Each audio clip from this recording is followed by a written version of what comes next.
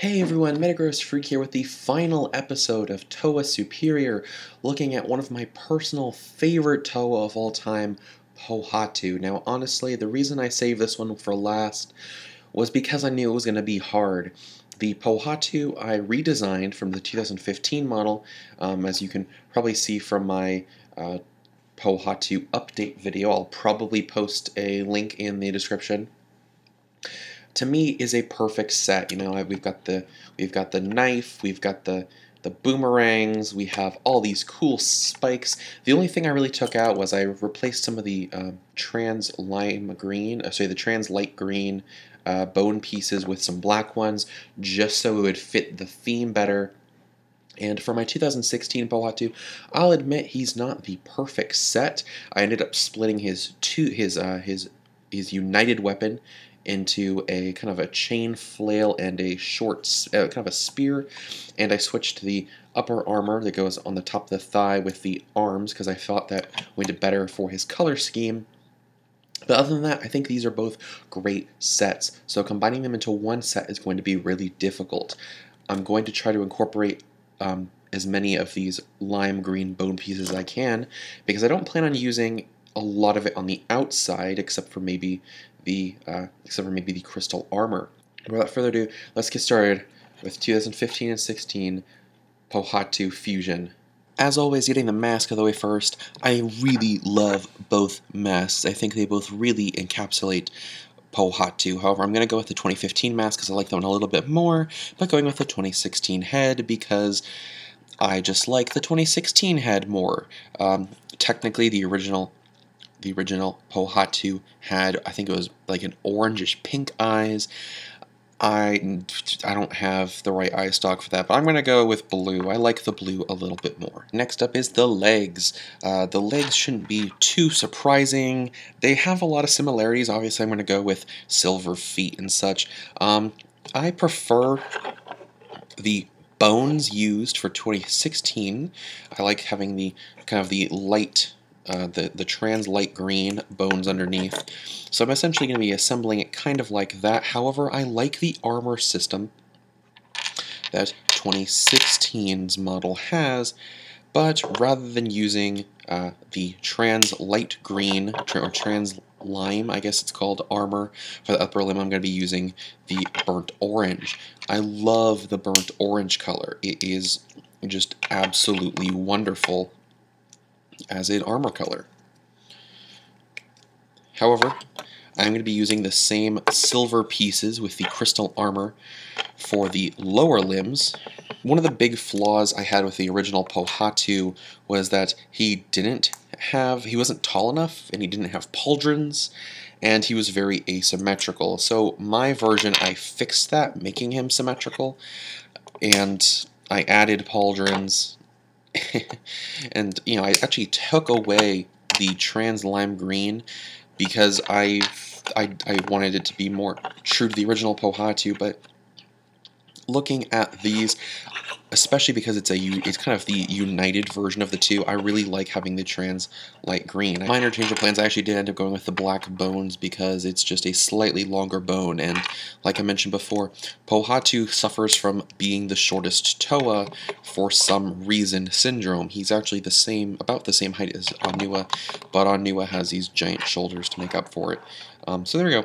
As always, I'm more of a fan of my 2015 limbs. However, one thing I like that the 2016 limbs have is this sandy tan, and I might save these for later. And I'm going to put them aside so I can show you after the model is done what it looks like with both sandy tan and with the burnt orange for the major piece. As for my 2015 limbs, I like the way they look. I'm going to remove this silver armor, the silver armor editions for now, because I basically just want to switch out the black bones with trans lime green. I might end up overdoing it a little bit, but I like the color, and I think considering the whole Pohatu combination should be more in tune with their elements, I like the way it looks, and that's a personal preference for me thing. If you don't like the way it looks, that's fine. You can choose which one you're going to use or not. There we go. There's one arm. That should actually look really familiar. There we go. There's my arms. For 2015 Pohatu, I like the waist articulation and I like this torso piece. Again, I'm not sure if I'm going to use this. I'll put this aside with the other sandy tan. Maybe we might incorporate that. But I'm definitely going to use the waist articulation and basically just slap on the armor here. And the gearbox. Here's what I have for one shoulder. I'm going to show you how to build the other one, and you can just mirror it. Now, Pohatu came with one of these 3 long axles and one of these combination pin axle pieces. However, you're going to need one more of each. Just pull that from your parts bin, because it's really easy to build. Basically, you take the pin axle combo, you place it right at the cross beam on the right side. You take one of the axles and you run it through the Hordika eye, so it's right in the middle. And you insert that right above. And now to finish it off, you simply put on one of these 2 long axle, I guess you could call them lifts. I'm not exactly sure what these pieces are called, but you're only putting on 1 because, remember, if you add 2, you won't have enough clearance. This has been a reoccurring theme in these models that I've been doing. Reoccurring theme, and that's because you need to have enough clearance for the 2015 chest plate. If you decide to go with the 2016 chest plate, you have plenty of clearance. You can add on 1 more on each side. There are 4 of these pieces that come with 2016 Pohatu, so you'll have the 2 necessary if you want to cover it. But with these shoulder pieces in, you can add 2 of these small bone pieces to add later for the pauldrons in a moment. And there you go. Just do that on both sides. Just do these shoulder pieces on both sides, and you'll have a ready-to-go Pohatu torso. Okay, now how I would choose to finish up Pohatu is I would put these 2 large armor pieces on with these spikes over here for the pauldrons, and kind of just angle them so that they fit how you want. Remember that the gear piece, because it's identical, torso, it's an identical gearbox to the one used for 2015 Pohatu. Just, you want to have a little bit of clearance for that. I would add on the 2015 chest plate and then add weapons. And for me, this looks like a complete model. I'm happy with this. However, if you want to add the sandy tan pieces, here's what I would do. So remember that the use of the sandy tan pieces is completely up to you. However, if you choose to use the sandy tan pieces, I decide to switch out the pauldrons there. I actually think this looks pretty good. You do have to sacrifice the spikes, but I think it looks good considering it incorporates the burnt orange and the brown. Whichever you use is up to you. I am going to try to see which I like better between the 2, but if this is too many colors for you, I understand. Just leave the sandy tan off and keep the burnt orange. With the combinations of the silver and the trans light green and the burnt orange, Pohatu does have a lot of colors in his model. However, if you're okay with that 4th color, I think these sandy tan pieces actually look pretty good. Whichever pieces you decide to use for Pohatu's shoulders and front, the pieces on the back are fairly simple. Like always, I'm taking the 2 trans light green Borak eyes from 2016 Pohatu, putting 2 length red axles through them and putting them on the back. This is not necessary considering he doesn't really have a lot of trans green on his torso, but I'm choosing to add it in for a little bit of elemental flair.